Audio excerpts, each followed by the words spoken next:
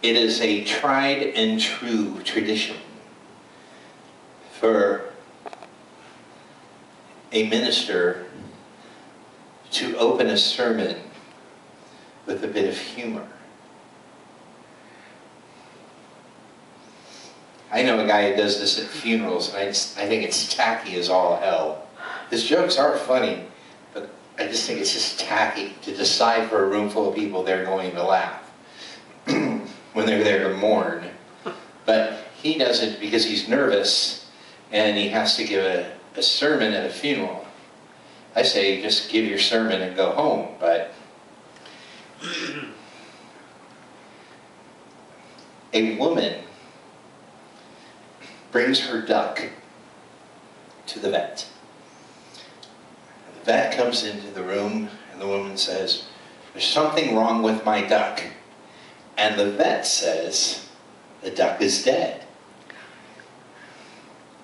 And the woman says, "You didn't even examine, you didn't run any tests, you didn't do anything.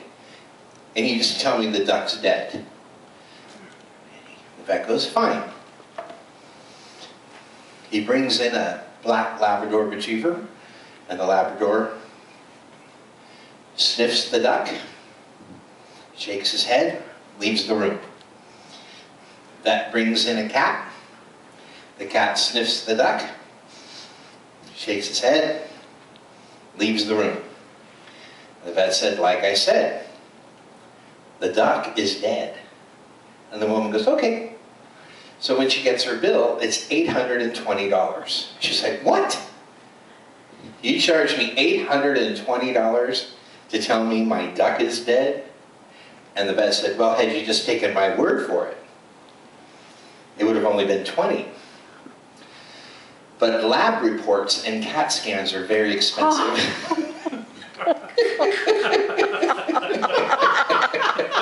Lab reports and CAT scans. All right. That's a good one. Yeah. Yeah. I knew it was good.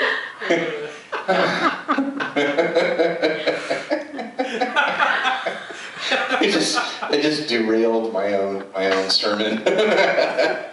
All right. That's okay. I really don't have much to say.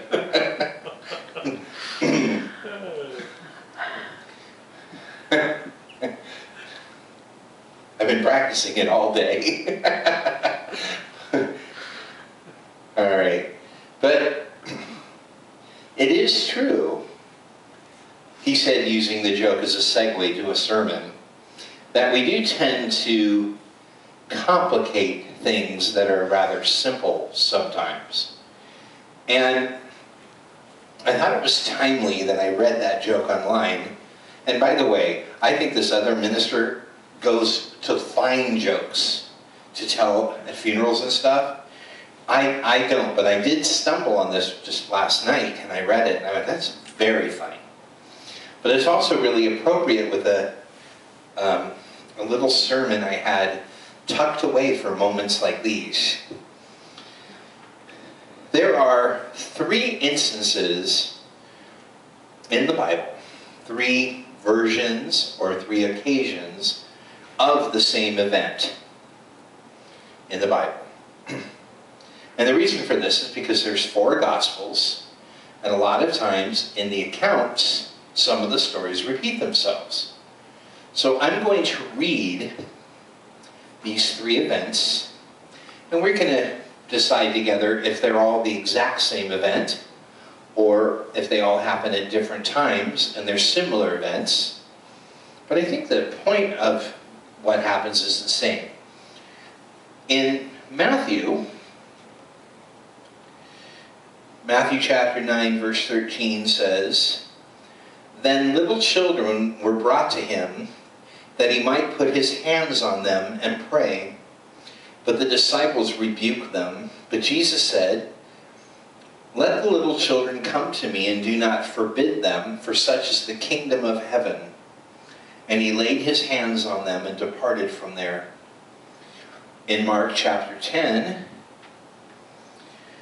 it says, "They brought little children to him, that he might touch them. But the disciples rebuked those who brought them. But when Jesus saw it, he was greatly displeased, and said to them, "Let the children come to me, and do not forbid them, for such is the kingdom of heaven. Assuredly, I say to you, whoever does not receive the kingdom of heaven as a little child will by no means enter it." And he took them up in his arms, laid his hands on them, and blessed them. It's pretty similar.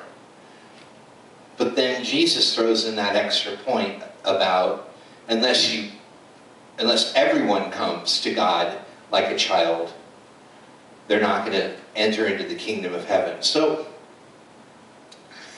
well, in Luke, then they also brought infants to him, that he might touch them. But when the disciples saw it, they rebuked him.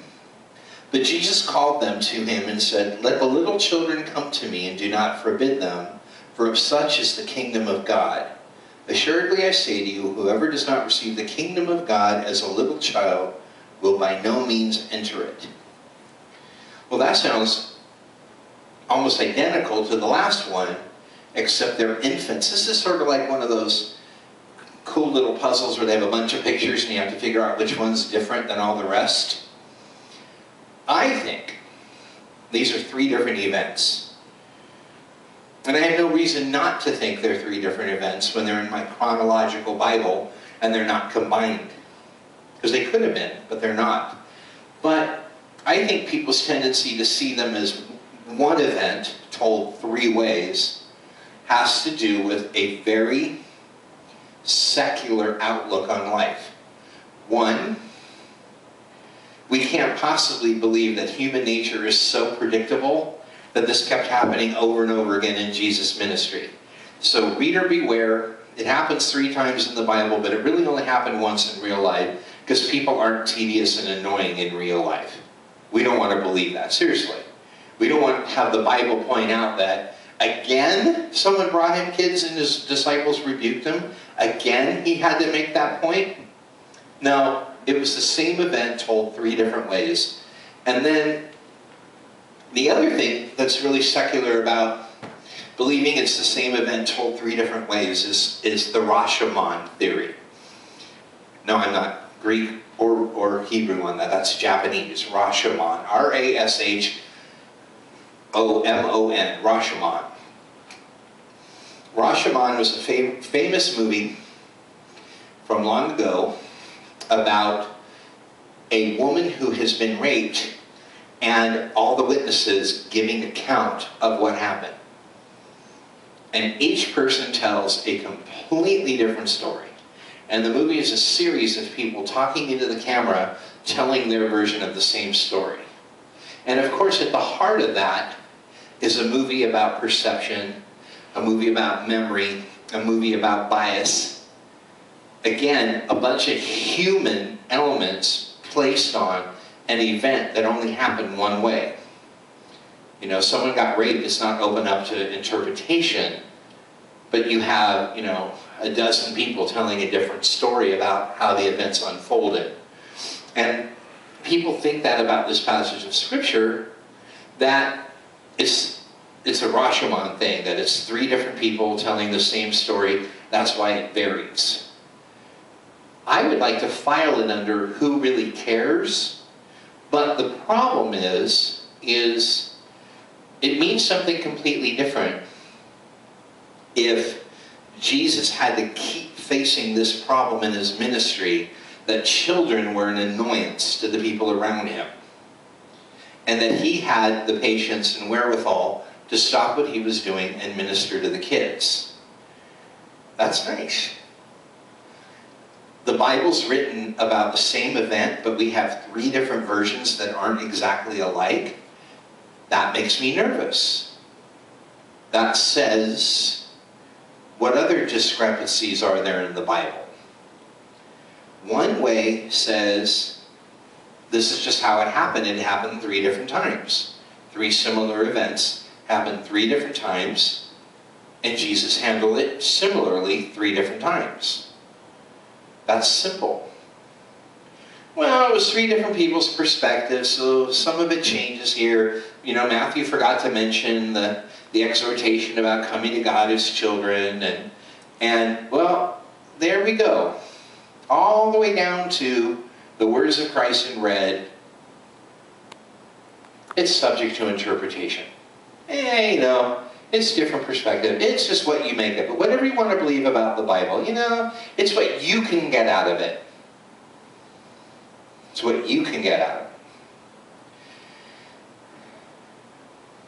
My brilliant joke, and I call it a brilliant joke because I didn't make it up, but it is brilliant. I think any joke that could get grown-ups laughing without being dirty or racist, seriously, or blasphemous, which, by the way, I like dirty, racist, blasphemous jokes, especially if you can get them all together. But if you find a joke that can make a room full of grown-ups laugh without being dirty, racist, or blasphemous, it's really an accomplishment. It's sort of like making a G-rated movie that adults don't feel like they're seeing a kid's movie. And, but what was so brilliant about the joke is that it's actually very simple. The characters are brought in and then the punchline. It's just very simple. You know, there's not a whole lot to think about. You realize you're sitting there going, where's this going? Where's this going? It's sitting there right in front of your face. A dog, you know, the lab comes in, the cat, you know, it's over. It's very funny stuff. But it also points out that sometimes it's just easier to be simple and it won't be so expensive. And I think that elaborating on the Bible, twisting its words, making it more than what it was, and my favorite, making it subject to interpretation, becomes costly in people's lives. And Jesus said, unless people come to me as a little child, they will never see the kingdom of God. And I think exactly what he said, and again, everyone's heard me say it's bad to treat God like Santa Claus, meaning like you give him your Christmas list. But the Santa Claus example flipped around to a little kid is perfect. You can take a little kid to the mall and they'll really believe that's the real Santa Claus. There's no cynicism. There's no questioning. They just go, well, okay, that's Santa. Let's get to work. We got business. And they'll be happy to stand in line for that. Have you ever noticed that? Kids do just fine in the Santa line. Take them to see the new Disney movie and you stand in a long line, they go bonkers. Take them to Disneyland, keep them in line, they go bonkers. But put them in the Santa line, they're like, I want to see how this works. Okay. Every kid goes up. They get more than enough time. You know what I'm saying? They scope out the situation. They know exactly what they're getting. And it's in their language. All the times I took my kids to see Santa in the mall, I was invisible. This was big. This was very big. This was very important. And I also noticed with my kids that they didn't really care about the presents. It wasn't about the presents. It was about that they were getting some time with Santa. You know, it's like, I've met a lot of celebrities. I don't ask for autographs. People, why don't you collect autographs? I'm like, I'm collecting memories. Why do I need an autograph? Why do I need to stick something in their face and say, sign this for me when, you know, I just sat with them for a half hour, you know? I danced with Madonna and people ask me, did you get her autograph? I'm like, I danced with Madonna. You know what I'm saying? It's like, hello? And I guess people think, well, you're going to get old one day and you're going to start forgetting stuff. Well, if I forget dancing with her, I'm going to look at the picture. Who's that chick? Is that one of my kids? Was that? Did I marry her once? You know? So, Jesus says, unless we come to him with simplicity and without cynicism and without preconceived notions and without screwy doctrine and without subject to interpretation, unless we just come to him by way of point A to point B, we can't see what he's offering us. We simply can't see it. And I don't think he was saying, you can't get saved if you don't humble yourself as a child. But I think he's saying you can't really experience heaven on earth to the degree you're called to, and to the degree he died for, without stripping yourself of your life experience, without stripping yourself of your education, without stripping yourself of your perspective of everything, and take him at his word. That if you read the Bible and you have to challenge it, you're missing the point of coming to the Lord as a child.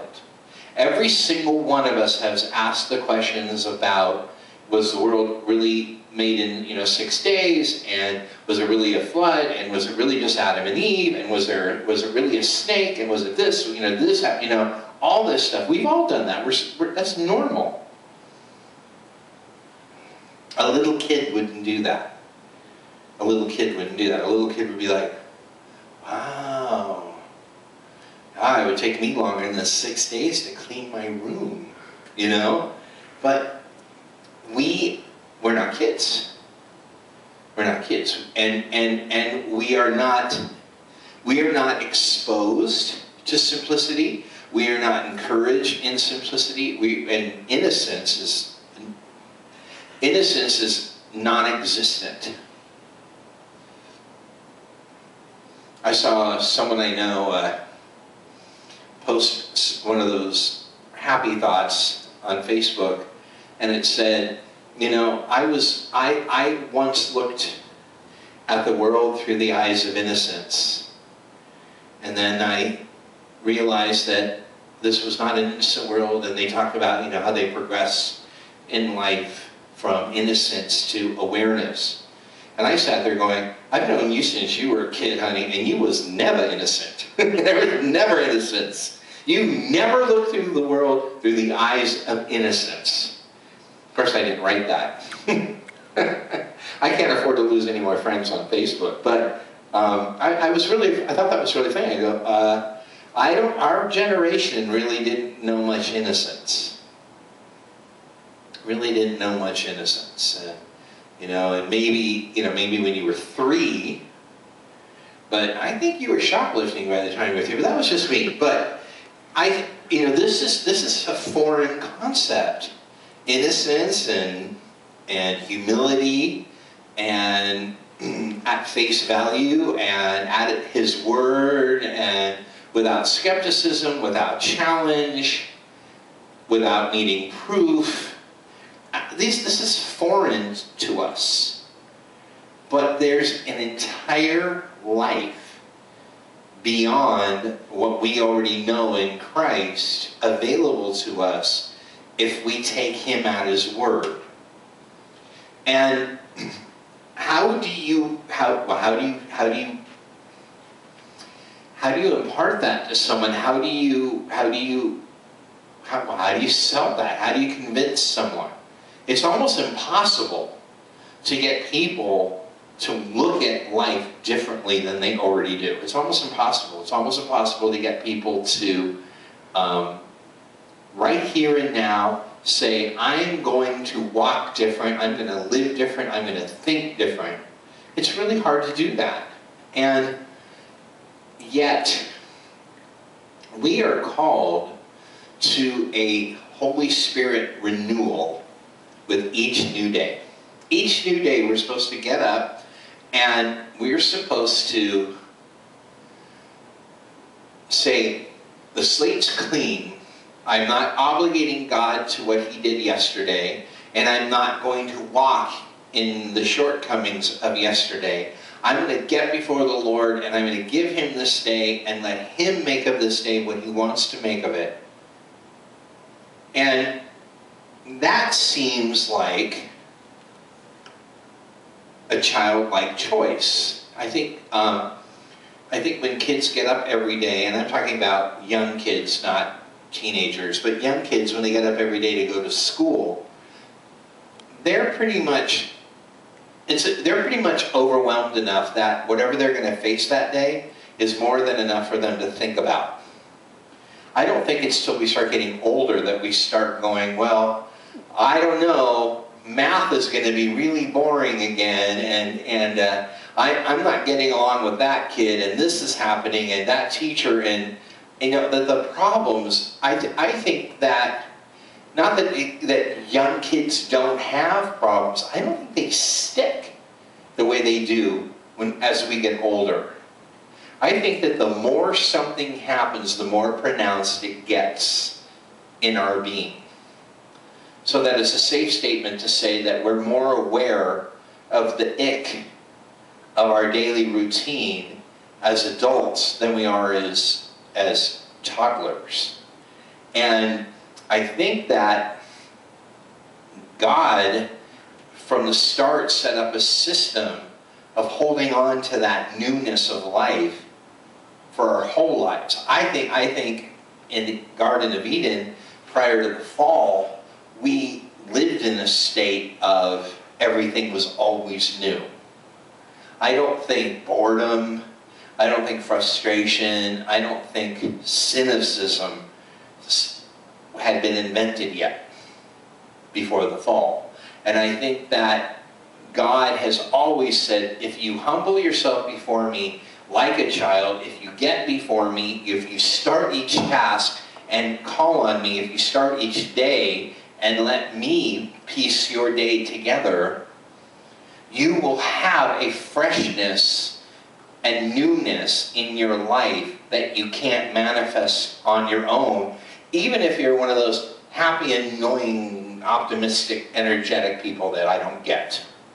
Even if you're one of those people, that there's something that only God by His Spirit can provide for us that is vitality, that is youth, that is being born again, again and again and again. And that is by saying, today I haven't had yet. So I am not entering into it with preconceived notions and unrealistic expectations, except that if I call upon the Lord, He will be present all day with me, and I will feel His presence all day with me. And there will be a freshness, there will be a we haven't done this yet-ness to this day. I find as a minister that I'm very sensitive to beginnings, middles, and ends of seasons in the Lord. That that's exaggerated by the fact that, you know, I put out a new record every 9 months and I change so much to go with it, that I know what's coming. I know the change is coming. I know that means something's going to hit its peak and start to die off, and there's always a sadness at the end of something because, well, in my case, because I don't think it lasts long enough, and I don't think I got as much out of it as I expected, and you know, and I call it, I didn't get as much meat off the bones as I was hoping. And then God always shows me, He goes, well, it was just enough. It was just what it was supposed to be. It's just how it was. And you need to let go, get before me, and start fresh the next day like nothing ever happened. Like nothing ever happened. That tomorrow is the first day of your ministry, and you don't come into your ministry with any success. Well, that means I don't have to come in with any failure either. And if this were the first day of my ministry ever, well, I didn't do too bad. That's all how you look at it. If you tack on the fact that it's 29 years, well, maybe I'm not doing so good. First day ever. But God literally calls us to look at life like today is the only day we have. And it's a new day and it's a fresh day. And the remnants of yesterday aren't invited. No matter how good or how bad yesterday was, today is a new day in the Lord, and we have to be aware of that and open to that. And the only way we can be is to humble ourselves as children before Him at His word, at His command, and purposely enter into this day with nothing except our total dependence on Jesus. Lately, I've felt a sense of melancholy about, I've seen so much change, and I've seen so much start and finish in so many areas of my life, and in so many areas in the lives around me, that I can tell that in certain areas at least, but many certain areas, I'm at an end of the season. And I've seen a lot of endings to seasons. And even when it's bad ones, you still put in so much time and energy that when something bad ends, even though there's a certain degree of relief, you're like, yeah, but it took so much out of me. I wish I'd seen more come out of it. But I know this means that beginnings come next. You know, that if endings are happening, the next one that comes is beginnings. Sort of like, you know, our earthly seasons of winter, spring, summer, and fall. We know what's coming. It's been hot here in Phoenix. We've had a couple cooler days. There's hope that we may be out of the summer heat. But we know in a month from now, we're going to be out of the summer heat. It's guaranteed. And I know if we are done with, if I'm in endings right now, I'm on my way to beginnings. And I know that with beginnings, the only thing I can hope for is that I'm obedient to not drag all this baggage in with me. The bad and the good baggage.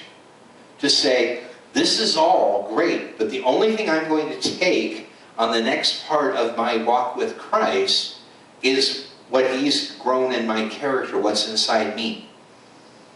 I'm not bringing my expertise. I'm not bringing my stories. I'm not bringing, you know, my trophies.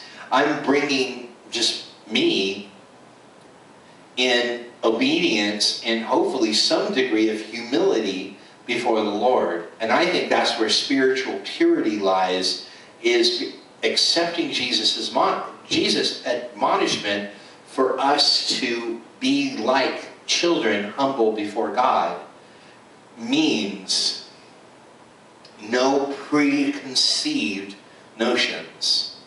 That whatever mojo we worked yesterday to get God to bless us yesterday is cursed today.